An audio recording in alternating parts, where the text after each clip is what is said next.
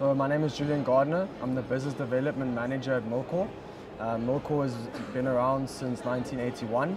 We specialize in the domains of air, land, sea and cyber, as well as weapons. In the past 10 years, we've undergone significant expansion and diversification, leveraging our experience, expertise, as well as our dedication to provide world-leading technology to the different end users around the world in order to solve the solutions that are currently being faced around the world. So we've decided to display just some of our products in the range of our different air, land, sea and cyber.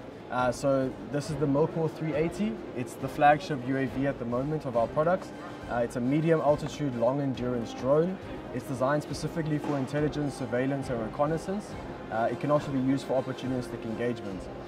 The idea of the drone is to give eyes in the sky to different troops for joint operations, providing situational awareness for different troops on the ground, on the ocean, just that it depends on the mission requirements.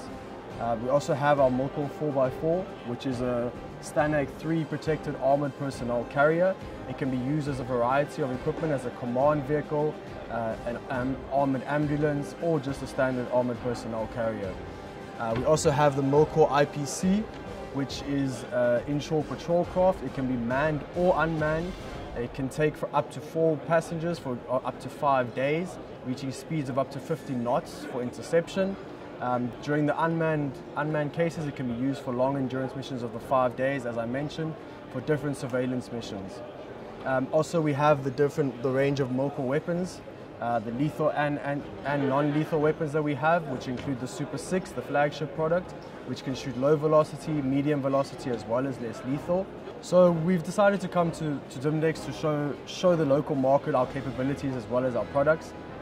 Typically, you get a much better idea of the market when you enter these type of shows, who's here, what's happening.